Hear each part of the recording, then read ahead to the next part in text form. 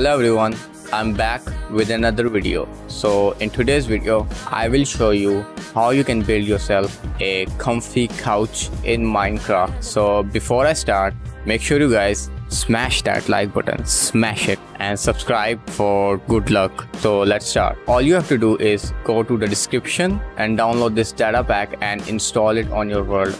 If you don't know how to install data packs, I will leave instructions to installing data pack also in the description. And if you are new to the concept of data packs, they are very simple to install. All you have to do is copy a file to your worlds folder. They are just like installing texture pack. And I remember, you also need to install a texture pack. The link to that texture pack will also be in the description. So once you have done that, all you need to do is grab any type of stairs you want and grab any type of carpet. So I'm going to grab few of them.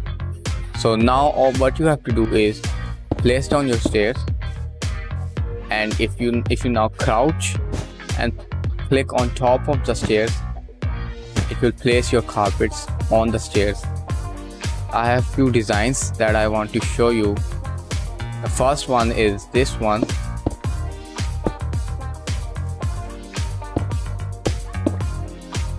Now if you place your carpets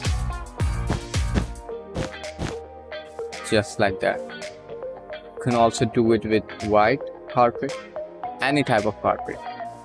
So only problem with these is that the carpets don't cover the sides of the stairs and you are left with this ugly side. So one way around is that you can place your stairs like this, so you don't have to see this part of the stairs. Or you can place down the stairs like this.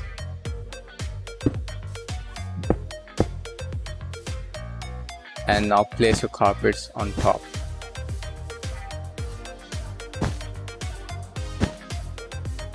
But don't forget to crouch while placing your carpets.